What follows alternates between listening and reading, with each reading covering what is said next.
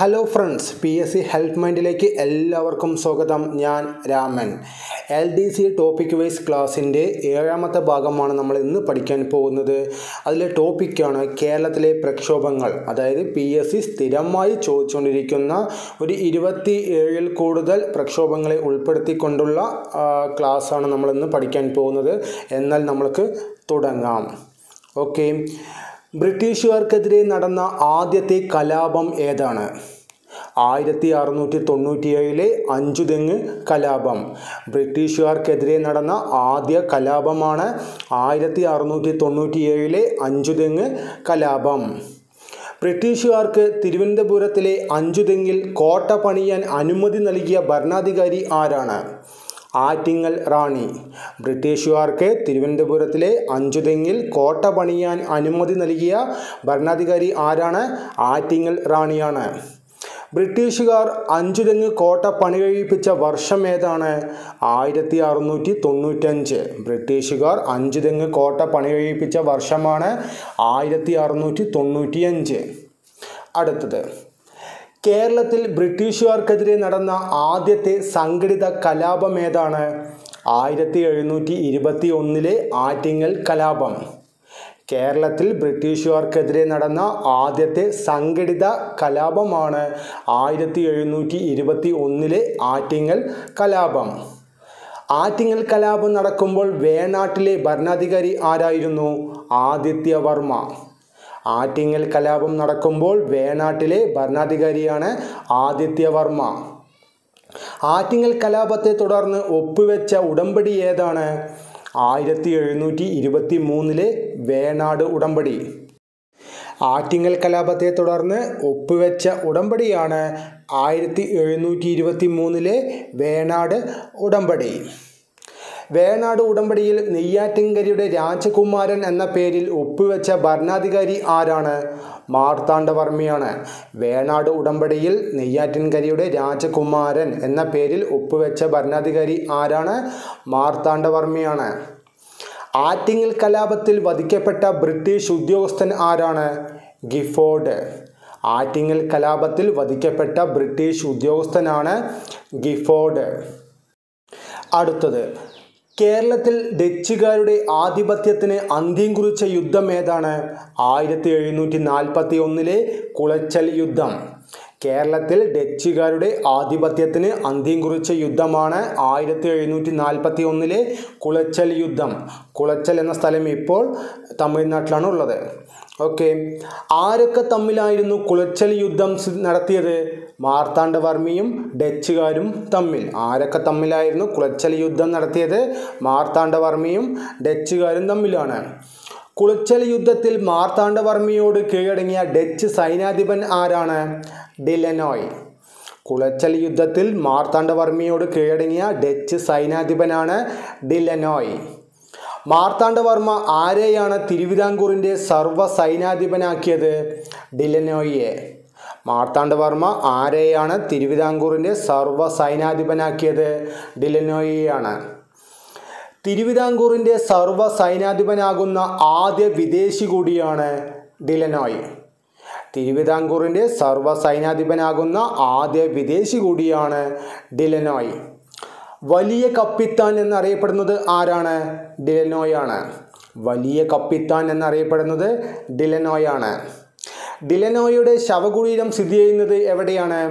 കന്യാകുമാരിക്കടുത്തുള്ള ഉദയഗിരി കോട്ടയിലാണ്. ഡിലനോയുടെ ശവകുടീരം സ്ഥിതി ചെയ്യുന്നത് എവിടെയാണ്? കന്യാകുമാരിക്കടുത്തുള്ള ഉദയഗിരി കോട്ടയിലാണ്. അടുത്തത്, ദക്ഷിണേന്ത്യയിൽ ബ്രിട്ടീഷുകാർക്കെതിരെ നടന്ന യുദ്ധങ്ങളിൽ ഏറ്റവും ശക്തമായ യുദ്ധം ഏതാണ്? പഴശ്ശി യുദ്ധം. ദക്ഷിണേന്ത്യയിൽ ബ്രിട്ടീഷുകാർക്കെതിരെ നടന്ന യുദ്ധങ്ങളിൽ ഏറ്റവും ശക്തമായ യുദ്ധമാണ് പഴശ്ശി യുദ്ധം. പഴശ്ശി യുദ്ധങ്ങളുടെ കാലഘട്ടം ഏതാണ്? 1793 മുതൽ 1805 വരെ. പഴശ്ശി യുദ്ധങ്ങളുടെ കാലഘട്ടമാണ് 1793 മുതൽ 1805 വരെയാണ്. ഒന്നാം പഴശ്ശി വിപ്ലവം നടന്ന കാലഘട്ടം എത്രയാണ്? 1793 മുതൽ 97 വരെ. ഒന്നാം പഴശ്ശി വിപ്ലവം നടന്ന കാലഘട്ടമാണ് 1793 മുതൽ 97 വരെ. ഒന്നാം പഴശ്ശി വിപ്ലവത്തിൻ്റെ പ്രധാന കേന്ദ്രം എവിടെയാണ്? പുരളിമല, കണ്ണൂർ. ഒന്നാം പഴശ്ശി വിപ്ലവത്തിൻ്റെ പ്രധാന കേന്ദ്രമാണ് പുരളിമല, കണ്ണൂർ. രണ്ടാം പഴശ്ശി വിപ്ലവത്തിൻ്റെ കാലഘട്ടം എത്രയാണ്? 1800 മുതൽ 805 വരെ. രണ്ടാം പഴശ്ശി വിപ്ലവത്തിൻ്റെ കാലഘട്ടമാണ് 1800 മുതൽ 805 വരെ. രണ്ടാം പഴശ്ശി വിപ്ലവത്തിൽ പഴശ്ശിരാജയെ സഹായിച്ച കുറിച്യരുടെ നേതാവ് ആരാണ്? തലയ്ക്കൽ ചന്തു. രണ്ടാം പഴശ്ശി വിപ്ലവത്തിൽ പഴശ്ശിരാജയെ സഹായിച്ച കുറിച്യരുടെ നേതാവാണ് തലയ്ക്കൽ ചന്തു. രണ്ടാം പഴശ്ശി വിപ്ലവത്തിൽ പഴശ്ശിരാജയെ സഹായിച്ച നായർ പടയുടെ തലവനാണ് ഇടച്ചേന കുങ്കൻ നായർ. രണ്ടാം പഴശ്ശി വിപ്ലവത്തിൽ പഴശ്ശിരാജയെ സഹായിച്ച നായർ പടയുടെ തലവനാണ് ഇടച്ചേന കുങ്കൻ നായർ. രണ്ടാം പഴശ്ശി വിപ്ലവ സമയത്തെ ബ്രിട്ടീഷ് സൈനിക മേധാവി ആരാണ്? Arthur Wellesley. രണ്ടാം പഴശ്ശി വിപ്ലവ സമയത്തെ ബ്രിട്ടീഷ് സൈനിക മേധാവിയാണ് ആർതർ വെല്ലസ്ലി. രണ്ടാം പഴശ്ശി വിപ്ലവ സമയത്തെ തലശ്ശേരിയിലെ സബ് കളക്ടർ ആരായിരുന്നു? Thomas Harvey Babur. രണ്ടാം പഴശ്ശി വിപ്ലവ സമയത്തെ തലശ്ശേരിയിലെ സബ് കളക്ടർ ആയിരുന്നത് തോമസ് ഹാർവേ ബാബറാണ്. ഇവരെല്ലാം കൂടിയാണ് പഴശ്ശി വിപ്ലവത്തെ അടിച്ചമർത്തിയത്. ഓക്കെ. ബ്രിട്ടീഷുകാരോട് പോരാടി പഴശ്ശിരാജാവ് വീരമൃത്യു വരിച്ചതെന്നാണ്? 1805 നവംബർ 30-നാണ്. ബ്രിട്ടീഷുകാരോട് പോരാടി പഴശ്ശിരാജാവ് വീരമൃത്യു വരിച്ചതെന്നാണ്? 1805 നവംബർ 30-നാണ്. പഴശ്ശിരാജ വെടിയേറ്റ് മരിച്ച സ്ഥലം ഏതാണ്? മാവിലാൻതോട്, മാനന്തവാടി, വയനാട്. പഴശ്ശിരാജ വെടിയേറ്റ് മരിച്ച സ്ഥലമാണ് മാവിലാൻതോട്, മാനന്തവാടി, വയനാട്. പഴശ്ശിരാജ ഏതു രാജവംശവുമായി ബന്ധപ്പെട്ടതാണ്? കോട്ടയം രാജവംശം. പഴശ്ശിരാജ ഏത് രാജവംശവുമായി ബന്ധപ്പെട്ടിരിക്കുന്നു? കോട്ടയം രാജവംശവുമായി.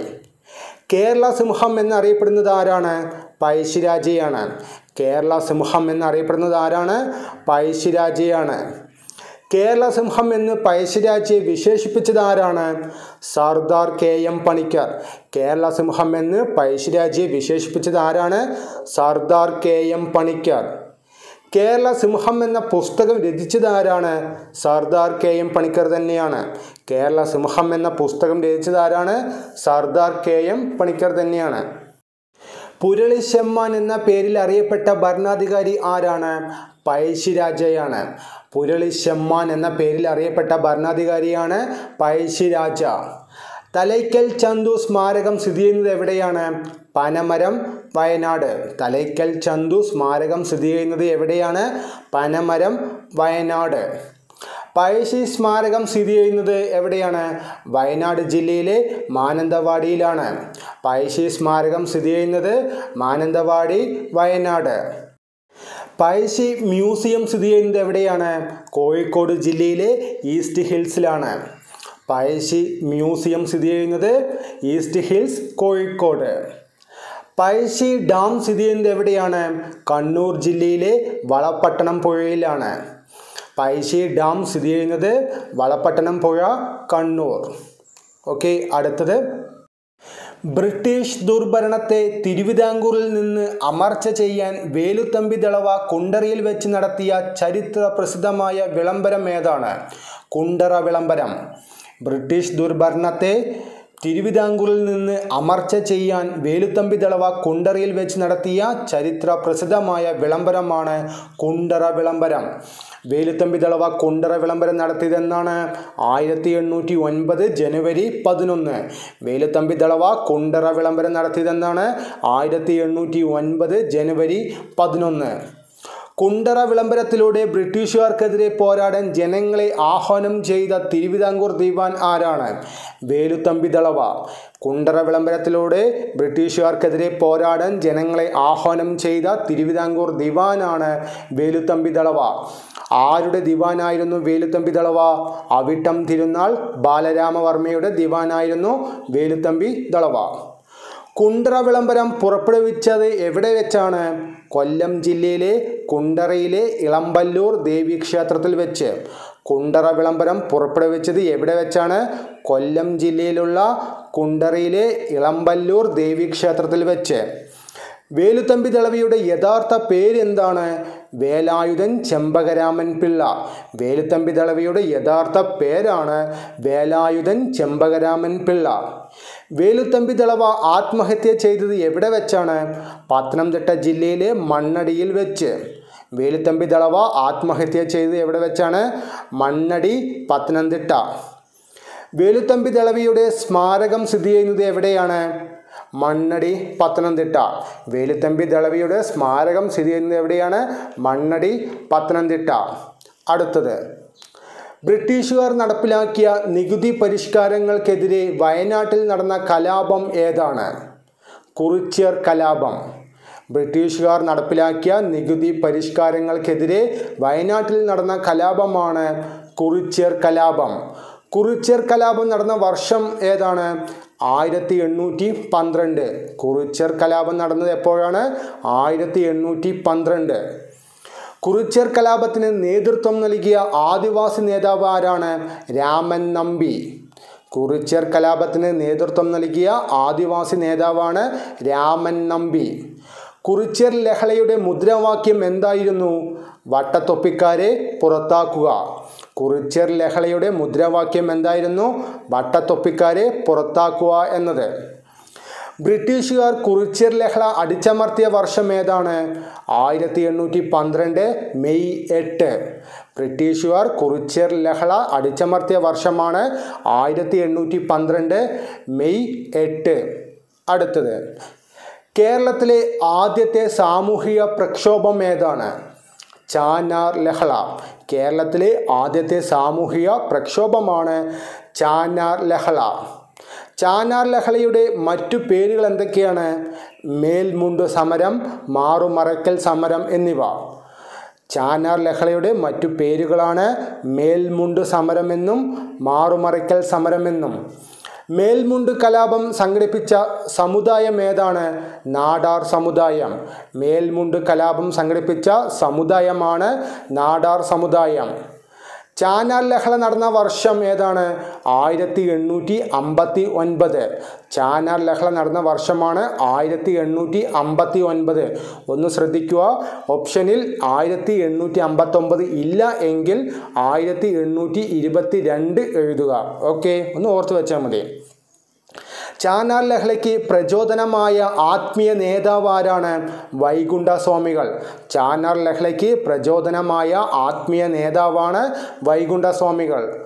എല്ലാ ജാതിയിൽപ്പെട്ട സ്ത്രീകൾക്കും മേൽവസ്ത്രം ധരിക്കാൻ അനുവാദം നൽകിയ തിരുവിതാംകൂർ രാജാവ് ആരാണ്? ഉത്രം തിരുനാൾ മാർത്താണ്ഡവർമ്മ.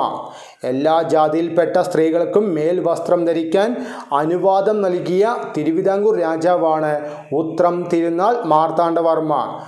അതായത് സ്ത്രീകൾക്ക് മേൽവസ്ത്രം ധരിക്കാൻ ഉത്തരവ് കൊടുത്തു എന്ന് ഓർത്തു വയ്ക്കുക. ഉത്തരവ്, ഉത്രം തിരുനാൾ, അങ്ങനെ ഒന്ന് ഓർത്തു വെച്ചാൽ മതി. മേൽവസ്ത്രം ധരിക്കാൻ അനുവാദം നൽകിയ വർഷം ഏതാണ്? 1859 ജൂലൈ 26. മേൽവസ്ത്രം ധരിക്കാൻ ഉത്രം തിരുനാൾ മാർത്താണ്ഡവർമ്മ അനുവാദം നൽകിയ വർഷമാണ് 1859 ജൂലൈ 26. ചാന്നാർ ലഹള ഒരു ഗോത്ര കലാപമല്ല എന്നുകൂടി ഒന്ന് ഓർത്തു വയ്ക്കുക. ഓക്കെ, അടുത്തത്, സർക്കാർ ജോലികളിൽ തിരുവിതാംകൂറുകാർക്ക് മതിയായ പ്രാതിനിധ്യം ആവശ്യപ്പെട്ടുകൊണ്ട് നടന്ന സംഭവം ഏതാണ്? മലയാളി മെമ്മോറിയൽ. സർക്കാർ ജോലികളിൽ തിരുവിതാംകൂറുകാർക്ക് മതിയായ പ്രാതിനിധ്യം ആവശ്യപ്പെട്ടുകൊണ്ട് നടന്ന സംഭവം ആണ് മലയാളി മെമ്മോറിയൽ. മലയാളി മെമ്മോറിയലിന് നേതൃത്വം നൽകിയ വ്യക്തി ആരാണ്? Barrister GP Pillai. മലയാളി മെമ്മോറിയലിന് നേതൃത്വം നൽകിയ വ്യക്തിയാണ് barrister GP Pillai. Malayali memorial സമർപ്പിക്കപ്പെട്ടത് ആർക്കാണ്? ശ്രീമൂലം തിരുനാളിന്. മലയാളി മെമ്മോറിയൽ സമർപ്പിക്കപ്പെട്ടത് ആർക്കാണ്? ശ്രീമൂലം തിരുനാളിനാണ്. മലയാളി മെമ്മോറിയൽ ശ്രീമൂലം തിരുനാളിന് സമർപ്പിച്ച വർഷം ഏതാണ്? 1891 ജനുവരി 1. മലയാളി മെമ്മോറിയൽ ശ്രീമൂലം തിരുനാളിന് സമർപ്പിച്ച വർഷമാണ് 1891 ജനുവരി 1. മലയാളി മെമ്മോറിയലിൽ ഒപ്പിട്ടത് എത്ര പേരാണ്? 10,028. മലയാളി മെമ്മോറിയലിൽ ഒപ്പിട്ടത് എത്ര പേരാണ്? 10,028 പേര്. മലയാളി മെമ്മോറിയലിൻ്റെ മുദ്രാവാക്യം എന്തായിരുന്നു? തിരുവിതാംകൂർ തിരുവിതാംകൂറുകാർക്ക്. മലയാളി മെമ്മോറിയലിൻ്റെ മുദ്രാവാക്യമാണ് തിരുവിതാംകൂർ തിരുവിതാംകൂറുകാർക്ക്. ഓക്കെ, അടുത്തത്. തിരുവിതാംകൂറിൽ ഈഴവർക്ക് സർക്കാർ ഉദ്യോഗങ്ങളിൽ പ്രാതിനിധ്യം ലഭിക്കുന്നതിന് വേണ്ടി ശ്രീമൂലം തിരുനാളിന് സമർപ്പിച്ച നിവേദനം ഏതാണ്? ഈഴവ മെമ്മോറിയൽ.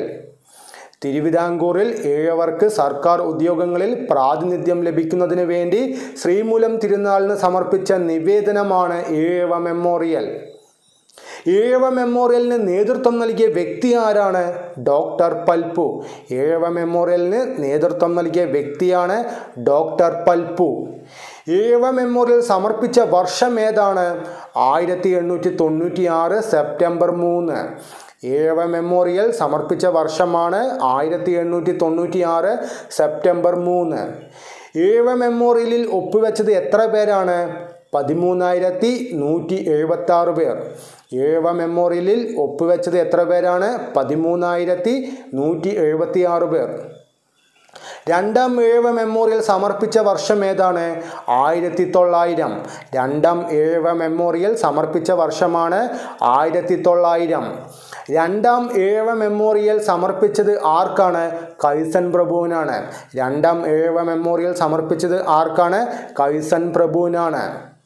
രണ്ടാം ഈഴവ മെമ്മോറിയലിലും നേതൃത്വം നൽകിയത് ആരാണ്? ഡോക്ടർ പൽപ്പു തന്നെയാണ്. ഓക്കെ, അടുത്തത്. ദളിത് വിദ്യാർത്ഥികളുടെ വിദ്യാഭ്യാസ അവകാശങ്ങൾക്ക് വേണ്ടി നടന്ന ലഹള ഏതാണ്? പുലയ ലഹള. ദളിത് വിദ്യാർത്ഥികളുടെ വിദ്യാഭ്യാസ അവകാശങ്ങൾക്ക് വേണ്ടി നടന്ന ലഹളയാണ് പുലയ ലഹള. പുലയ ലഹള നടന്ന വർഷം ഏതാണ്? 1915. പുലയ ലഹള നടന്ന വർഷമാണ് 1915. പുലിയ ലഹളയ്ക്ക് നേതൃത്വം നൽകിയത് ആരാണ്? അയ്യങ്കാളിയാണ്. പുലിയ ലഹളയ്ക്ക് നേതൃത്വം നൽകിയത് ആരാണ്? അയ്യങ്കാളിയാണ്. പുലിയ ലഹളയുടെ മറ്റു പേരുകൾ എന്തൊക്കെയാണ്? ഊരുട്ടമ്പലം ലഹള എന്നും 90-ാം ആണ്ട് ലഹള എന്നും. പുലിയ ലഹളയുടെ മറ്റു പേരുകളാണ് ഊരുട്ടമ്പലം ലഹള എന്നും 90-ാം ആണ്ട് ലഹള എന്നും. ഓക്കെ, അടുത്തത്. അയ്യങ്കാളിയുടെ നേതൃത്വത്തിൽ പെരിനാട് ലഹള നടന്ന വർഷം ഏതാണ്? 1915 തന്നെയാണ്. അയ്യങ്കാളിയുടെ നേതൃത്വത്തിൽ പെരിനാട് ലഹള നടന്ന വർഷമാണ് 1915. പെരിനാട് ലഹളയുടെ മറ്റു പേരാണ് കല്ലുമാല സമരം. പെരിനാട് ലഹളയുടെ മറ്റു പേരാണ് കല്ലുമാല സമരം. പെരിയ കല്ല് എന്ന് ഓർത്തു വയ്ക്കുക. ഓക്കെ, അടുത്തത്. ഖിലാഫത്ത് നിസ്സഹരണ പ്രസ്ഥാനത്തോടനുബന്ധിച്ച് മലബാറിലെ ഏറനാട് താലൂക്കിൽ നടന്ന പ്രക്ഷോഭം ഏതാണ്? മലബാർ ലഹള. ഖിലാഫത്ത് നിസ്സഹരണ പ്രസ്ഥാനത്തോടനുബന്ധിച്ച് മലബാറിലെ ഏറനാട് താലൂക്കിൽ നടന്ന പ്രക്ഷോഭമാണ് മലബാർ ലഹള. മലബാർ ലഹള നടന്ന വർഷം ഏതാണ്? 1921. മലബാർ ലഹള നടന്ന വർഷമാണ് 1921. പൂക്കോട്ടൂർ ഖിലാഫത്ത് കമ്മിറ്റിയുടെ സെക്രട്ടറി ആയിരുന്ന വടക്കേ വീട്ടിൽ മുഹമ്മദിനെ പോലീസ് അറസ്റ്റ് ചെയ്യാൻ ശ്രമിച്ചതിനെ തുടർന്നാണ് പൂക്കോട്ടൂർ കലാപം പൊട്ടിപ്പുറപ്പെട്ടത്. അതായത് പൂക്കോട്ടൂർ കലാപം പൊട്ടിപ്പുറപ്പെടാൻ ഉണ്ടായ കാരണം എന്താണ്? പൂക്കോട്ടൂർ ഖിലാഫത്ത് കമ്മിറ്റിയുടെ സെക്രട്ടറി ആയിരുന്ന വടക്കേ വീട്ടിൽ മുഹമ്മദിനെ പോലീസ് അറസ്റ്റ് ചെയ്തു എന്നതിനാണ്. ഓക്കെ, പൂക്കോട്ടൂർ കലാപം, മാപ്പിള ലഹള എന്നിങ്ങനെ അറിയപ്പെടുന്നത് മലബാർ കലാപം തന്നെയാണ്. പൂക്കോട്ടൂർ കലാപം, മാപ്പിള ലഹള എന്നിങ്ങനെയൊക്കെ അറിയപ്പെടുന്നത് മലബാർ കലാപം തന്നെയാണ്. മലബാർ ലഹളയുടെ താൽക്കാലിക വിജയത്തിനു ശേഷം ഭരണാധിപനായി അവരോധിക്കപ്പെട്ടത് ആരെയാണ്? അലി മുസ്ലിയാരെ. മലബാർ ലഹളയുടെ താൽക്കാലിക വിജയത്തിനു ശേഷം ഭരണാധിപനായി അവരോധിക്കപ്പെട്ടത് ആരെയാണ്? അലി മുസ്ലിയാരെ. മലബാർ ലഹളയുടെ കേന്ദ്രം എന്നറിയപ്പെടുന്നത് തിരൂരങ്ങാടിയാണ്. മലബാർ ലഹളയുടെ കേന്ദ്രം എന്നറിയപ്പെടുന്നത് എവിടെയാണ്? തിരൂരങ്ങാടിയാണ്. ഓക്കെ, ഇതുകൂടി ഒന്ന് ഓർത്ത് വയ്ക്കൂ. കേരളത്തിൽ ഖിലാഫത്ത് കമ്മിറ്റിയുടെ ആദ്യത്തെ പ്രസിഡന്റ് ആരാണ്? കട്ടിലശ്ശേരി മുഹമ്മദ് മൗലവി. കേരളത്തിൽ ഖിലാഫത്ത് കമ്മിറ്റിയുടെ ആദ്യത്തെ പ്രസിഡന്റ് ആരാണ്? കട്ടിലശ്ശേരി മുഹമ്മദ് മൗലവി. കേരളത്തിൽ ഖിലാഫത്ത് കമ്മിറ്റിയുടെ ആദ്യത്തെ സെക്രട്ടറി ആരാണ്? മുഹമ്മദ് അബ്ദുൾ റഹ്മാൻ സാഹിബ്. കേരളത്തിൽ ഖിലാഫത്ത് കമ്മിറ്റിയുടെ ആദ്യത്തെ സെക്രട്ടറി ആണ് മുഹമ്മദ് അബ്ദുൾ റഹ്മാൻ സാഹിബ്. 1921 മലബാർ കലാപത്തിൽ ബ്രിട്ടീഷ് പോലീസിനെ ശക്തമായി നേരിട്ട മലയാളി വനിതയാണ് കമ്മത്ത് ചിന്നമ്മ. 1921 മലബാർ കലാപത്തിൽ ബ്രിട്ടീഷ് പോലീസിനെ ശക്തമായി നേരിട്ട മലയാളി വനിതയാണ് കമ്മത്ത് ചിന്നമ്മ. മലബാറിലെ മാപ്പിള കലാപങ്ങളെക്കുറിച്ച് പഠിക്കാൻ നിയോഗിച്ച കമ്മീഷൻ ഏതാണ്? William Logan commission. മലബാറിലെ മാപ്പിള കലാപങ്ങളെക്കുറിച്ച് പഠിക്കാൻ നിയോഗിച്ച കമ്മീഷനാണ് വില്യം ലോഗൻ കമ്മീഷൻ. 1916 പാലക്കാട്ട് വെച്ച് നടന്ന മലബാർ ജില്ലാ കോൺഗ്രസിൻ്റെ ആദ്യ സമ്മേളനത്തിൽ അധ്യക്ഷത വഹിച്ചത് ആരാണ്? Annie Besant. 1916 പാലക്കാട്ട് വെച്ച് നടന്ന മലബാർ ജില്ലാ കോൺഗ്രസിൻ്റെ ആദ്യ സമ്മേളനത്തിൽ അധ്യക്ഷത വഹിച്ചത് ആരാണ്? ആനി ബസന്റ് ആണ്. ഓക്കെ. മലബാർ കലാപവുമായി ബന്ധപ്പെട്ടുണ്ടായ ദുരന്തം ഏതാണ്? Wagon tragedy. മലബാർ കലാപവുമായി ബന്ധപ്പെട്ടുണ്ടായ ദുരന്തമാണ് വാഗൺ ട്രാജഡി. വാഗൺ ട്രാജഡി നടന്നത് എന്നാണ്? 1921 നവംബർ 10. വാഗൺ ട്രാജഡി നടന്നത് എന്നാണ്? 1921 നവംബർ 10 പോത്തന്നൂരിലെ ഇരുട്ടറ ദുരന്തം എന്നറിയപ്പെടുന്നത് എന്തിനെയാണ്? Wagon tragedy ദുരന്തത്തെയാണ്. പോത്തന്നൂരിലെ ഇരുട്ടറ ദുരന്തം എന്നറിയപ്പെടുന്നത് വാഗൺ ട്രാജഡി ദുരന്തത്തെയാണ്. വാഗൺ ട്രാജഡിയെക്കുറിച്ച് അന്വേഷിക്കാൻ നിയമിച്ച കമ്മീഷൻ ഏതാണ്? AR Knapp commission. വാഗൺ ട്രാജഡിയെക്കുറിച്ച് അന്വേഷിക്കാൻ നിയമിച്ച കമ്മീഷനാണ് AR Knapp commission. Wagon tragedy സ്മാരകം സ്ഥിതി ചെയ്യുന്നത് എവിടെയാണ്? തിരൂരിലാണ്. വാഗൺ ട്രാജഡി സ്മാരകം സ്ഥിതി ചെയ്യുന്നത് എവിടെയാണ്? തിരൂരാണ്. ബ്ലാക്ക് ഹോൾ ഓഫ് പോത്തന്നൂർ എന്ന വാഗൺ ട്രാജഡിയെ വിശേഷിപ്പിച്ചത് ആരാണ്? സുമിത് സർക്കാരാണ്. ബ്ലാക്ക് ഹോൾ ഓഫ് പോത്തന്നൂർ എന്ന് വാഗൺ ട്രാജഡിയെ വിശേഷിപ്പിച്ചത് ആരാണ്? സുമിത് സർക്കാരാണ്. മലബാർ ലഹളയെ ആസ്പദമാക്കി കെ മാധവൻ നായർ എഴുതിയ കൃതി ഏതാണ്? മലബാർ കലാപമാണ്. മലബാർ ലഹളയെ ആസ്പദമാക്കി കെ മാധവൻ നായർ എഴുതിയ കൃതിയാണ് മലബാർ കലാപം. മലബാർ ലഹളയെ ആസ്പദമാക്കി കുമാരനാശാൻ എഴുതിയ കാവ്യം ഏതാണ്? ദുരാവസ്ഥ. മലബാർ ലഹളയെ ആസ്പദമാക്കി കുമാരനാശാൻ എഴുതിയ കാവ്യമാണ് ദുരാവസ്ഥ. മലബാർ ലഹളയെ ആസ്പദമാക്കി ഉറൂബ് രചിച്ച കൃതിയാണ് സുന്ദരികളും സുന്ദരന്മാരും. മലബാർ ലഹളയെ ആസ്പദമാക്കി ഉറൂബ് രചിച്ച കൃതിയാണ് സുന്ദരികളും സുന്ദരന്മാരും. ഖിലാഫത്ത് സ്മരണകൾ രചിച്ചത് ആരാണ്? M ബ്രഹ്മദത്തൻ നമ്പൂതിരിപ്പാട്. ഖിലാഫത്ത് സ്മരണകൾ രചിച്ചത് ആരാണ്? M ബ്രഹ്മദത്തൻ നമ്പൂതിരിപ്പാട്. മലബാർ ലഹളയെ ആസ്പദമാക്കി IV ശശി സംവിധാനം ചെയ്ത സിനിമ ഏതാണ്? 1921. മലബാർ ലഹളയെ ആസ്പദമാക്കി IV ശശി സംവിധാനം ചെയ്ത സിനിമയാണ് 1921. ഓക്കെ. അടുത്തത്, അയിത്തോച്ചാടനത്തിനെതിരെ ഇന്ത്യയിൽ ആദ്യമായി സംഘടിപ്പിച്ച സമരം ഏതാണ്? വൈക്കം സത്യാഗ്രഹം. അയിത്തോച്ചാടനത്തിനെതിരെ ഇന്ത്യയിൽ ആദ്യമായി സംഘടിപ്പിച്ച സമരമാണ് വൈക്കം സത്യാഗ്രഹം. വൈക്കം സത്യാഗ്രഹം ആരംഭിച്ചത് എപ്പോഴാണ്? 1924 മാർച്ച് 30. വൈക്കം സത്യാഗ്രഹം ആരംഭിച്ചത് എപ്പോഴാണ്? 1924 മാർച്ച് 30. വൈക്കം സത്യാഗ്രഹത്തിന് നേതൃത്വം നൽകിയ പ്രധാന നേതാക്കൾ ആരെല്ലാമാണ്? TK മാധവനും KP കേശവമേനോനും. വൈക്കം സത്യാഗ്രഹത്തിന് നേതൃത്വം നൽകിയ പ്രധാന നേതാക്കളാണ് TK മാധവനും KP കേശവമേനോനും. അയിത്തത്തിനെതിരായി TK മാധവൻ പ്രമേയം അവതരിപ്പിച്ച കോൺഗ്രസ് സമ്മേളനം ഏതാണ്? 1923 കാക്കിനട സമ്മേളനം. അയിത്തത്തിനെതിരായി TK മാധവൻ പ്രമേയം അവതരിപ്പിച്ച കോൺഗ്രസ് സമ്മേളനമാണ് 1923 കാക്കിനട സമ്മേളനം. വൈക്കം സത്യാഗ്രഹത്തിൻ്റെ നിരീക്ഷകനായി ഗാന്ധിജി കേരളത്തിലേക്ക് അയച്ചത് ആരെയാണ്? ആചാര്യ വിനോബ ഭാവെയെ. വൈക്കം സത്യാഗ്രഹത്തിൻ്റെ നിരീക്ഷകനായി ഗാന്ധിജി കേരളത്തിലേക്ക് അയച്ചത് ആരെയാണ്? ആചാര്യ വിനോബ ഭാവെയെ. വൈക്കം സത്യാഗ്രഹത്തോടനുബന്ധിച്ച് ഗാന്ധിജി രണ്ടാമതായി കേരളം സന്ദർശിച്ച വർഷം ഏതാണ്? 1925. വൈക്കം സത്യാഗ്രഹത്തോടനുബന്ധിച്ച് ഗാന്ധിജി രണ്ടാമതായി കേരളം സന്ദർശിച്ച വർഷമാണ് 1925. മധുരയിൽ നിന്ന് വൈക്കത്തേക്ക് ജാഥ നയിച്ചത് ആരാണ്? EV രാമസ്വാമി നായ്ക്കർ. മധുരയിൽ നിന്ന് വൈക്കത്തേക്ക് വൈക്കം സത്യാഗ്രഹത്തോടനുബന്ധിച്ച് ജാഥ നയിച്ചത് ആരാണ്? EV രാമസ്വാമി നായ്ക്കർ. പെരിയോർ, വൈക്കം ഹീറോ എന്നിങ്ങനെ അറിയപ്പെടുന്നത് ആരാണ്? EV രാമസ്വാമി നായ്ക്കറാണ്. പെരിയോർ എന്നും വൈക്കം ഹീറോ എന്നും അറിയപ്പെടുന്നത് ആരാണ്? EV രാമസ്വാമി നായ്ക്കറാണ്. EV രാമസ്വാമി നായ്ക്കരുടെ പ്രതിമ സ്ഥിതി ചെയ്യുന്നത് എവിടെയാണ്? വൈക്കത്താണ്. EV രാമസ്വാമി നായ്ക്കരുടെ പ്രതിമ സ്ഥിതി ചെയ്യുന്നത് എവിടെയാണ്? വൈക്കത്ത് തന്നെയാണ്.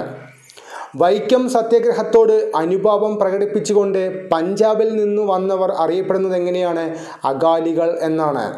വൈക്കം സത്യാഗ്രഹത്തോട് അനുഭാവം പ്രകടിപ്പിച്ചുകൊണ്ട് പഞ്ചാബിൽ നിന്ന് വന്നവരാണ് അകാലികൾ എന്ന് അറിയപ്പെടുന്നത്. വൈക്കം സത്യാഗ്രഹം അവസാനിപ്പിച്ചത് എന്നാണ്? 1925 നവംബർ 23. വൈക്കം സത്യാഗ്രഹം അവസാനിപ്പിച്ചത് എന്നാണ്? 1925 നവംബർ 23. വൈക്കം സത്യാഗ്രഹം എത്ര ദിവസമാണ് നീണ്ടുനിന്നത്? 603 ദിവസം. വൈക്കം സത്യാഗ്രഹം എത്ര ദിവസമാണ് നീണ്ടുനിന്നത്? 603 ദിവസം. വൈക്കം സത്യാഗ്രഹവുമായി ബന്ധപ്പെട്ട മന്നത്ത് പത്മനാഭൻ്റെ നേതൃത്വത്തിൽ വൈക്കത്ത് നിന്നും തിരുവനന്തപുരത്തേക്ക് സംഘടിപ്പിച്ച ജാഥ ഏതാണ്? സവർണ ജാഥ. വൈക്കം സത്യാഗ്രഹവുമായി ബന്ധപ്പെട്ട് മന്നത്ത് പത്മനാഭൻ്റെ നേതൃത്വത്തിൽ വൈക്കത്ത് നിന്നും തിരുവനന്തപുരത്തേക്ക് സംഘടിപ്പിച്ച ജാഥയാണ് സവർണ ജാഥ. ആരുടെ നിർദ്ദേശപ്രകാരമാണ് സവർണ ജാഥ സംഘടിപ്പിച്ചത്? ഗാന്ധിജിയുടെ നിർദ്ദേശപ്രകാരം. ആരുടെ നിർദ്ദേശപ്രകാരമാണ് സവർണ ജാഥ മന്നത്ത് പത്മനാഭൻ സംഘടിപ്പിച്ചത്? ഗാന്ധിജിയുടെ നിർദ്ദേശപ്രകാരം. നാഗർകോവിലിൽ നിന്നും തിരുവനന്തപുരത്തേക്ക് സവർണ ജാഥ നയിച്ചത് ആരാണ്?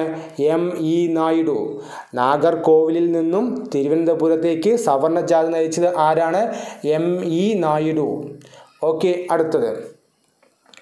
കേരളത്തിൽ ഉപ്പ് സത്യാഗ്രഹം നടന്ന സ്ഥലം ഏതാണ്? പയ്യന്നൂർ. കേരളത്തിൽ ഉപ്പ് സത്യാഗ്രഹം നടന്ന സ്ഥലമാണ് പയ്യന്നൂർ. ഉപ്പ് സത്യാഗ്രഹം നടന്ന വർഷം ഏതാണ്? 1930 ഏപ്രിൽ 13. ഉപ്പ് സത്യാഗ്രഹം നടന്ന വർഷമാണ് 1930 ഏപ്രിൽ 13. കേരളത്തിൽ ഉപ്പ് സത്യാഗ്രഹത്തിന് നേതൃത്വം നൽകിയത് ആരാണ്? K. കേളപ്പൻ. കേരളത്തിൽ ഉപ്പ് സത്യാഗ്രഹത്തിന് നേതൃത്വം നൽകിയത് ആരാണ്? K. കേളപ്പനാണ്. കേരള ഗാന്ധി എന്നറിയപ്പെടുന്നത് ആരാണ്? K. കേളപ്പൻ തന്നെയാണ്. കേരള ഗാന്ധി എന്നറിയപ്പെടുന്നത് ആരാണ്? K. കേളപ്പനാണ്. കേരളത്തിലെ ഉപ്പ് സത്യാഗ്രഹത്തിൻ്റെ പ്രധാന വേദി ഏതാണ്? പയ്യന്നൂരിലെ ഉളിയത്ത് കടവ്. കേരളത്തിലെ ഉപ്പ് സത്യാഗ്രഹത്തിൻ്റെ പ്രധാന വേദിയാണ് പയ്യന്നൂരിലെ ഉളിയത്ത് കടവ്. രണ്ടാം ബർദോളി എന്നറിയപ്പെടുന്നത് എന്താണ്? പയ്യന്നൂരാണ്. രണ്ടാം ബർദോളി എന്നറിയപ്പെടുന്ന സ്ഥലമാണ് പയ്യന്നൂർ. ഉപ്പു സത്യാഗ്രഹത്തിൻ്റെ മാർച്ചിങ് ഗാനം ഏതാണ്? വരിക വരിക സഹചരെ സഹന സമര സമരമായി. ഉപ്പു സത്യാഗ്രഹത്തിൻ്റെ മാർച്ചിങ് ഗാനമാണ് വരിക വരിക സഹചരെ സഹന സമര സമരമായി. ആരാണ് ഈ ഗാനം രചിച്ചത്? അംശി നാരായണ പിള്ള. വരിക വരിക സഹചരെ എന്ന ഗാനം രചിച്ചത് ആരാണ്? അംശി നാരായണ പിള്ള. അടുത്തത്. 1931 ദരിദ്ര വിദ്യാർത്ഥികളുടെ പഠനത്തിനു വേണ്ടിയുള്ള ധനസമാഹരിക്കുന്നതിന് വേണ്ടി നടത്തിയ യാത്ര അറിയപ്പെടുന്നത് യാചനയാത്ര എന്നാണ്. 1931 ദരിദ്ര വിദ്യാർത്ഥികളുടെ പഠനത്തിനു വേണ്ടിയുള്ള ധനസമാഹരിക്കുന്നതിന് വേണ്ടി നടത്തിയ യാത്ര അറിയപ്പെടുന്നത് യാചനയാത്ര എന്നാണ്. യാചനയാത്രയ്ക്ക് നേതൃത്വം നൽകിയത് ആരാണ്? VT ഭട്ടതിരിപ്പാട്. യാചനയാത്രയ്ക്ക് നേതൃത്വം നൽകിയത് ആരാണ്? VT ഭട്ടതിരിപ്പാട്. VT ഭട്ടതിരിപ്പാട് യാചനയാത്ര നടത്തിയത് എവിടം മുതൽ എവിടം വരെയാണ്? തൃശ്ശൂർ മുതൽ ചന്ദ്രഗിരി പുഴ വരെ. ഓക്കെ, അടുത്തത്. ക്ഷേത്രപ്രവേശനത്തിനും ഐത്തത്തിന് എതിരായും നടന്ന സമരമാണ് ഗുരുവായൂർ സത്യാഗ്രഹം. ക്ഷേത്രപ്രവേശനത്തിനും ഐത്തത്തിന് എതിരായും നടന്ന സമരമാണ് ഗുരുവായൂർ സത്യാഗ്രഹം. ഗുരുവായൂർ സത്യാഗ്രഹം ആരംഭിച്ചത് എപ്പോഴാണ്? 1931. ഗുരുവായൂർ സത്യാഗ്രഹം ആരംഭിച്ചത് എപ്പോഴാണ്? 1931. ഗുരുവായൂർ സത്യാഗ്രഹത്തിൻ്റെ പ്രധാന നേതാവ് ആരാണ്? K. കേളപ്പൻ. ഗുരുവായൂർ സത്യാഗ്രഹത്തിൻ്റെ പ്രധാന നേതാവ് ആരാണ്? K. കേളപ്പനാണ്. ഗുരുവായൂർ സത്യാഗ്രഹത്തിൻ്റെ വോളണ്ടിയർ ക്യാപ്റ്റൻ എന്നറിയപ്പെടുന്നത് ആരാണ്? AK Gopalan. Guruvayur സത്യാഗ്രഹത്തിൻ്റെ volunteer captain എന്നറിയപ്പെടുന്നത് ആരാണ്? AK ഗോപാലൻ. ഗുരുവായൂർ സത്യാഗ്രഹ കമ്മിറ്റിയുടെ പ്രസിഡന്റ് ആരാണ്? മന്നത്ത് പത്മനാഭൻ. ഗുരുവായൂർ സത്യാഗ്രഹ കമ്മിറ്റിയുടെ പ്രസിഡന്റാണ് മന്നത്ത് പത്മനാഭൻ. എന്നാൽ ഗുരുവായൂർ സത്യാഗ്രഹ കമ്മിറ്റിയുടെ സെക്രട്ടറി ആരായിരുന്നു? K കേളപ്പൻ. ഗുരുവായൂർ സത്യാഗ്രഹ കമ്മിറ്റിയുടെ സെക്രട്ടറി ആരായിരുന്നു? K കേളപ്പൻ. ഗുരുവായൂർ സത്യാഗ്രഹത്തെ തുടർന്ന് നിരാഹാരം അനുഷ്ഠിച്ച വ്യക്തി ആരാണ്? K കേളപ്പനാണ്. ഗുരുവായൂർ സത്യാഗ്രഹത്തെ തുടർന്ന് നിരാഹാരം അനുഷ്ഠിച്ച വ്യക്തിയാണ് K കേളപ്പൻ. ആരുടെ നിർദ്ദേശപ്രകാരമായിരുന്നു നിരാഹാരം അവസാനിപ്പിച്ചത്? ഗാന്ധിജിയുടെ നിർദ്ദേശപ്രകാരം. ഗുരുവായൂർ ക്ഷേത്രത്തിൽ മണിമുഴക്കിയ ആദ്യ അബ്രാഹ്മണൻ ആരാണ്? P കൃഷ്ണപിള്ള. ഗുരുവായൂർ ക്ഷേത്രത്തിൽ മണിമുഴക്കിയ ആദ്യ അബ്രാഹ്മണനാണ് P കൃഷ്ണപിള്ള. കേരളത്തിൽ ക്ഷേത്രപ്രവേശനവുമായി ബന്ധപ്പെട്ട് ജനഹിത പരിശോധന നടത്താൻ കാരണം ഗുരുവായൂർ സത്യാഗ്രഹമാണ്. കേരളത്തിൽ ക്ഷേത്രപ്രവേശനവുമായി ബന്ധപ്പെട്ട് ജനഹിത പരിശോധന നടത്താൻ കാരണം എന്താണ്? ഗുരുവായൂർ സത്യാഗ്രഹമാണ്. എന്താണ് ജനഹിത പരിശോധന? വളരെ പ്രധാനപ്പെട്ട പൊതു പ്രശ്നങ്ങളിൽ ജനങ്ങളുടെ തീരുമാനം അറിയിക്കാനുള്ള സംവിധാനമാണ് ജനഹിത പരിശോധന. വളരെ പ്രധാനപ്പെട്ട പൊതു പ്രശ്നങ്ങളിൽ ജനങ്ങളുടെ തീരുമാനം അറിയിക്കാനുള്ള സംവിധാനത്തെയാണ് ജനഹിത പരിശോധന എന്ന് പറയുന്നത്. ഗുരുവായൂർ സത്യാഗ്രഹത്തോടനുബന്ധിച്ച് അമ്പലങ്ങൾക്ക് തീ കൊളുത്തുക എന്ന് പറഞ്ഞ നവോത്ഥാന നായകൻ ആരാണ്? VT ഭട്ടതിരിപ്പാട്. ഗുരുവായൂർ സത്യാഗ്രഹത്തോടനുബന്ധിച്ച് അമ്പലങ്ങൾക്ക് തീ കൊളുത്തുക എന്ന് പറഞ്ഞ നവോത്ഥാന നായകനാണ് VT ഭട്ടതിരിപ്പാട്. ഓക്കെ, അടുത്തത് 1932 ഭരണഘടനാ പരിഷ്കാരങ്ങളോടുള്ള പ്രതിഷേധവുമായി തിരുവിതാംകൂറിൽ ആരംഭിച്ച പ്രക്ഷോഭം ഏതാണ്? നിവർത്തന പ്രക്ഷോഭം. 1932 ഭരണഘടനാ പരിഷ്കാരങ്ങളോടുള്ള പ്രതിഷേധവുമായി തിരുവിതാംകൂറിൽ ആരംഭിച്ച പ്രക്ഷോഭമാണ് നിവർത്തന പ്രക്ഷോഭം. കേരളത്തിൽ സാമുദായിക സംവരണം ലഭിക്കുന്നതിന് കാരണമായ പ്രക്ഷോഭമാണ് നിവർത്തന പ്രക്ഷോഭം. കേരളത്തിൽ സാമുദായിക സംവരണം ലഭിക്കുന്നതിന് കാരണമായ പ്രക്ഷോഭമാണ് നിവർത്തന പ്രക്ഷോഭം. നിവർത്തന പ്രക്ഷോഭത്തിൻ്റെ പ്രധാന നേതാവ് ആരാണ്? C കേശവൻ. നിവർത്തന പ്രക്ഷോഭത്തിൻ്റെ പ്രധാന നേതാവാണ് C കേശവൻ. നിവർത്തന പ്രക്ഷോഭത്തോടനുബന്ധിച്ച് 1935 വിവാദമായ കോഴഞ്ചേരി പ്രസംഗം നടത്തിയത് ആരാണ്? C കേശവനാണ്. നിവർത്തന പ്രക്ഷോഭത്തോടനുബന്ധിച്ച് 1935 വിവാദമായ കോഴഞ്ചേരി പ്രസംഗം നടത്തിയത് ആരാണ്? C കേശവനാണ്. ഇദ്ദേഹത്തെ കോഴഞ്ചേരിയിൽ വച്ച് തന്നെ അറസ്റ്റ് ചെയ്യപ്പെടുകയും ചെയ്തു. നിവർത്തന പ്രക്ഷോഭത്തിൻ്റെ ഫലമായാണ് 1936 തിരുവിതാംകൂറിൽ സ്റ്റേറ്റ് പബ്ലിക് സർവീസ് കമ്മീഷൻ രൂപീകൃതമായത്. നിവർത്തന പ്രക്ഷോഭത്തിൻ്റെ ഫലമായാണ് 1936 തിരുവിതാംകൂറിൽ സ്റ്റേറ്റ് പബ്ലിക് സർവീസ് കമ്മീഷൻ രൂപീകൃതമായത്. നിവർത്തനം എന്ന വാക്കിൻ്റെ ഉപജ്ഞാതാവ് ആരാണ്? IC ചാക്കോ. നിവർത്തനം എന്ന വാക്കിൻ്റെ ഉപജ്ഞാതാവാണ് IC ചാക്കോ. തിരുവിതാംകൂർ PSCയുടെ ആദ്യ ചെയർമാൻ ആരാണ്? GD Knox. തിരുവിതാംകൂർ PSCയുടെ ആദ്യ ചെയർമാനാണ് GD നോക്സ്. കേരള PSCയുടെ ആദ്യ ചെയർമാൻ ആരാണ്? VK വേലായുധൻ. കേരള PSCയുടെ ആദ്യ ചെയർമാനാണ് VK വേലായുധൻ. ഓക്കെ, അടുത്തത് തൃശ്ശൂരിൽ വൈദ്യുതി വിതരണം സ്വകാര്യവൽക്കരിച്ച കൊച്ചി ദിവാനായ RK ഷൺമുഖം ചെട്ടിക്കെതിരെ നടന്ന പ്രക്ഷോഭം ഏതാണ്? വൈദ്യുതി സമരം. തൃശ്ശൂരിൽ വൈദ്യുതി വിതരണം സ്വകാര്യവൽക്കരിച്ച കൊച്ചി ദിവാനായ RK ഷൺമുഖം ചെട്ടിക്കെതിരെ നടന്ന പ്രക്ഷോഭമാണ് വൈദ്യുതി സമരം. വൈദ്യുതി സമരം നടന്ന വർഷമാണ് 1936. വൈദ്യുതി സമരം നടന്ന വർഷമാണ് 1936. വൈദ്യുതി സമരത്തിൻ്റെ പ്രധാന നേതാവ് ആരാണ്? AR മേനോൻ. വൈദ്യുതി സമരത്തിൻ്റെ പ്രധാന നേതാവാണ് AR മേനോൻ. ഓക്കെ, അടുത്തത് തിരുവിതാംകൂറിലെ അവർണരായ ഹൈന്ദവർക്ക് ക്ഷേത്രങ്ങളിലേക്കുള്ള പ്രവേശനത്തിന് കാരണമായ വിളംബരം ഏതാണ്? ക്ഷേത്രപ്രവേശന വിളംബരം.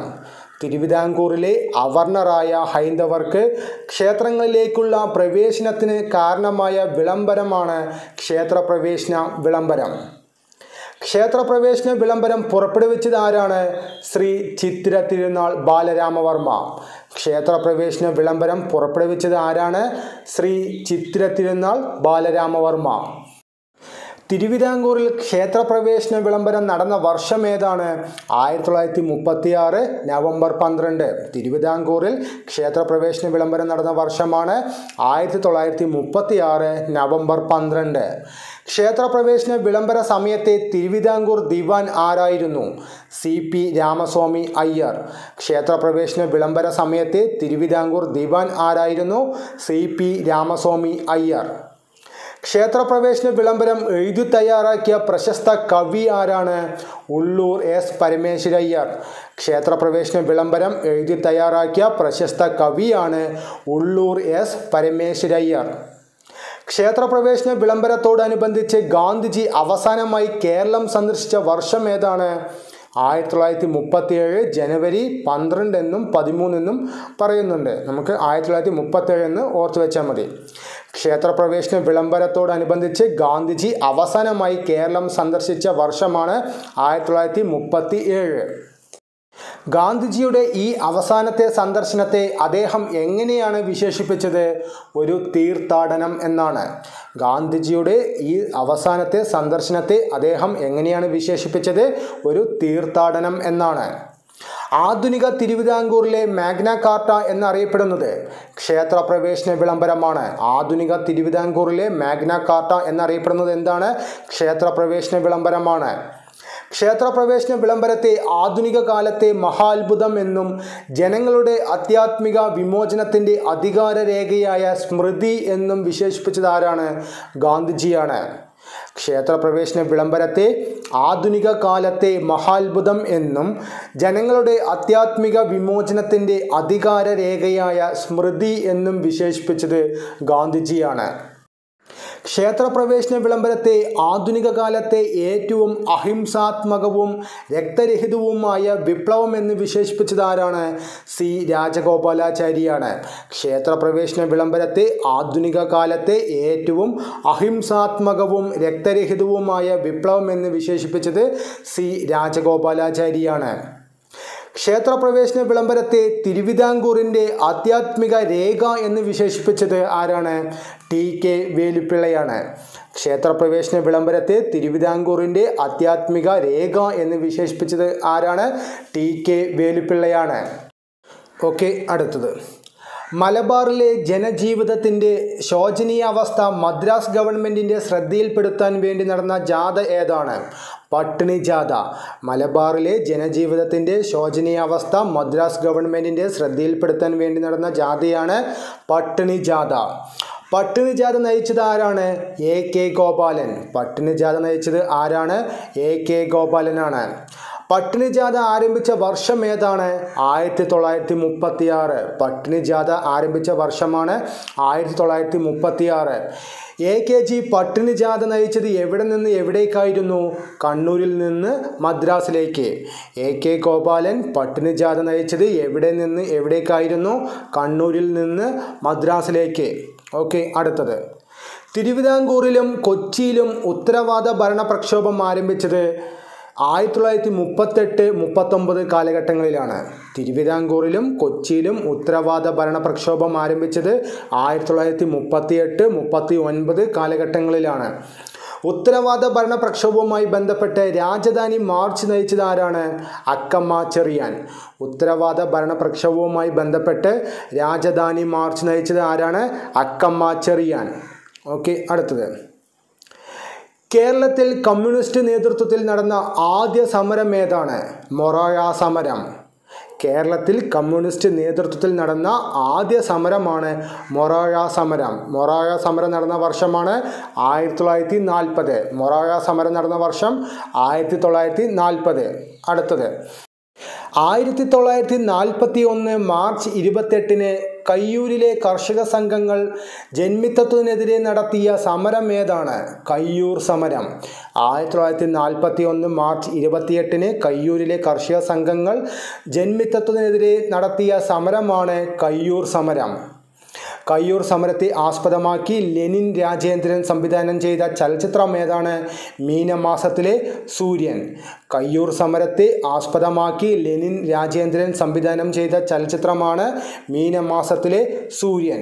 കയ്യൂർ സമരത്തെ ആസ്പദമാക്കി ചിരസ്മരണ എന്ന നോവൽ എഴുതിയത് ആരാണ്? നിരഞ്ജന. കയ്യൂർ സമരത്തെ ആസ്പദമാക്കി ചിരസ്മരണ എന്ന നോവൽ എഴുതിയത് ആരാണ്? നിരഞ്ജന. കയ്യൂർ സമരത്തെ ആസ്പദമാക്കി കയ്യൂർ സമര ചരിത്രം എന്ന കൃതി എഴുതിയത് ആരാണ്? വി കുഞ്ഞമ്പു. കയ്യൂർ സമരത്തെ ആസ്പദമാക്കി കയ്യൂർ സമര ചരിത്രം എന്ന കൃതി എഴുതിയത് ആരാണ്? വി കുഞ്ഞമ്പു ആണ്. ഓക്കെ, അടുത്തത്. മലബാറിൽ, അതായത് കോഴിക്കോട്ടിൽ 1942 ക്വിറ്റ് ഇന്ത്യ സമരത്തിൻ്റെ ഭാഗമായി നടന്ന പ്രധാന സംഭവം ഏതാണ്? Keezhariyur bomb case. മലബാറിൽ ക്വിറ്റ് ഇന്ത്യ സമരത്തിൻ്റെ ഭാഗമായി നടന്ന പ്രധാന സംഭവമാണ് Keezhariyur bomb case. Keezhariyur bomb കേസിന് നേതൃത്വം നൽകിയത് ആരാണ്? Doctor KB Menon. Keezhariyur bomb കേസിന് നേതൃത്വം നൽകിയത് ഡോക്ടർ KB മേനോനാണ്. കീഴരിയൂർ ബോംബ് കേസുമായി ബന്ധപ്പെട്ട് ഡോക്ടർ KB മേനോൻ പ്രസിദ്ധീകരിച്ച രഹസ്യ പത്രിക ഏതാണ്? സ്വതന്ത്ര ഭാരതം. കീഴരിയൂർ ബോംബ് കേസുമായി ബന്ധപ്പെട്ട് ഡോക്ടർ KB മേനോൻ പ്രസിദ്ധീകരിച്ച രഹസ്യ പത്രികയാണ് സ്വതന്ത്ര ഭാരതം. ഓക്കെ, അടുത്തത്. അമേരിക്കൻ മോഡൽ ഭരണം തിരുവിതാംകൂറിൽ നടപ്പിലാക്കാൻ ശ്രമിച്ചതിന് ദിവാൻ സർ CP രാമസ്വാമി അയ്യർക്കെതിരെ നടന്ന സമരം ഏതാണ്? പുന്നപ്ര വയലാർ സമരം. അമേരിക്കൻ മോഡൽ ഭരണം തിരുവിതാംകൂറിൽ നടപ്പിലാക്കാൻ ശ്രമിച്ചതിന് ദിവാൻ സർ CP രാമസ്വാമി അയ്യർക്കെതിരെ നടന്ന സമരമാണ് പുന്നപ്ര വയലാർ സമരം. പുന്നപ്ര വയലാർ സമരം നടന്ന വർഷം ഏതാണ്? 1946. പുന്നപ്ര വയലാർ സമരം നടന്ന വർഷമാണ് 1946. പുന്നപ്ര വയലാർ സമരവുമായി ബന്ധപ്പെട്ട മുദ്രാവാക്യം ഏതാണ്? അമേരിക്കൻ മോഡൽ അറബിക്കടലിൽ. പുന്നപ്ര വയലാർ സമരവുമായി ബന്ധപ്പെട്ട മുദ്രാവാക്യം ഏതാണ്? അമേരിക്കൻ മോഡൽ അറബിക്കടലിൽ. പുന്നപ്ര വയലാർ സമരം ആസ്പദമാക്കി P കേശവദേവ് എഴുതിയ നോവൽ ഏതാണ്? ഉലക്ക. പുന്നപ്ര വയലാർ സമരം ആസ്പദമാക്കി P കേശവദേവ് എഴുതിയ നോവലാണ് ഉലക്ക. വയലാർ സ്റ്റാലിൻ എന്നറിയപ്പെടുന്നത് ആരാണ്? CK കുമാരപ്പണിക്കർ. വയലാർ സ്റ്റാലിൻ എന്നറിയപ്പെടുന്നത് ആരാണ്? CK കുമാരപ്പണിക്കർ. ഓക്കെ, അടുത്തത്. പൂഴ്ത്തിവയ്പ്പിനും കരിഞ്ചന്തയ്ക്കുമെതിരെ കേരളത്തിൽ സംഘടിപ്പിക്കപ്പെട്ട ആദ്യ സമരം ഏതാണ്? 1946 കരിവള്ളൂർ സമരം. പൂഴ്ത്തിവയ്പ്പിനും കരിഞ്ചന്തയ്ക്കുമെതിരെ കേരളത്തിൽ സംഘടിപ്പിക്കപ്പെട്ട ആദ്യ സമരമാണ് 1946 കരിവള്ളൂർ സമരം. കരിവള്ളൂർ സമരനായിക എന്നറിയപ്പെടുന്നത് ആരാണ്? K ദേവയാനി. കരിവള്ളൂർ സമരനായിക എന്നറിയപ്പെടുന്നത് ആരാണ്? K ദേവയാനിയാണ്. K ദേവയാനിയുടെ പുസ്തകമാണ് ചോരയും കണ്ണീരും നനഞ്ഞ വഴികൾ. K ദേവയാനിയുടെ പുസ്തകമാണ് ചോരയും കണ്ണീരും നനഞ്ഞ വഴികൾ. ഓക്കെ, അടുത്തത്. തോൽവിറക് സമരം നടന്ന വർഷം ഏതാണ്? 1946. തോൽവിറക് സമരം നടന്ന വർഷമാണ് 1946. അടുത്തത്. സ്വതന്ത്ര ഇന്ത്യയിൽ അയിത്തോച്ചാടനത്തിനെതിരെ നടന്ന ആദ്യ സമരം ഏതാണ്? 1947 പാലിയം സത്യാഗ്രഹം. സ്വതന്ത്ര ഇന്ത്യയിൽ അയിത്തോച്ചാടനത്തിനെതിരെ നടന്ന ആദ്യത്തെ സമരമാണ് 1947 പാലിയം സത്യാഗ്രഹം. പാലിയം സത്യാഗ്രഹത്തിൻ്റെ പ്രധാന നേതാവ് ആരാണ്? C കേശവൻ. പാലിയം സത്യാഗ്രഹത്തിൻ്റെ പ്രധാന നേതാവാണ് C കേശവൻ. പാലിയം സത്യാഗ്രഹം ഉദ്ഘാടനം ചെയ്തത് ആരാണ്? C കേശവൻ തന്നെയാണ്. അപ്പോൾ പാലിയം സത്യാഗ്രഹത്തിൻ്റെ പ്രധാന നേതാവും പാലിയം സത്യാഗ്രഹം ഉദ്ഘാടനം ചെയ്തതും ആരാണ്? C കേശവൻ തന്നെയാണ്. പാലിയം സത്യാഗ്രഹത്തിൻ്റെ രക്തസാക്ഷി എന്നറിയപ്പെടുന്നത് ആരാണ്? AG വേലായുധൻ. പാലിയം സത്യാഗ്രഹത്തിൻ്റെ രക്തസാക്ഷി എന്നറിയപ്പെടുന്നത് ആരാണ്? AG Velayudhan. Okay dear friends, ഇപ്പോൾ പഠിച്ചത് മുഴുവൻ വീണ്ടും ഇടയ്ക്കിടയ്ക്ക് ഒന്ന് റിവിഷൻ ചെയ്ത് പഠിക്കുക. നോട്ട് ചെയ്ത് പഠിക്കുന്നതാണ് ഏറ്റവും ഉചിതം. ഓക്കെ, എന്നാൽ ഈ വീഡിയോ നിങ്ങൾക്ക് ഉപകാരമായിട്ടുണ്ട് എങ്കിൽ ലൈക്ക് ചെയ്യാൻ മറക്കരുത്. ഉപകാരമായിട്ടില്ല എങ്കിൽ ഡിസ്ലൈക്ക് ചെയ്ത് വിടുക. Thank you.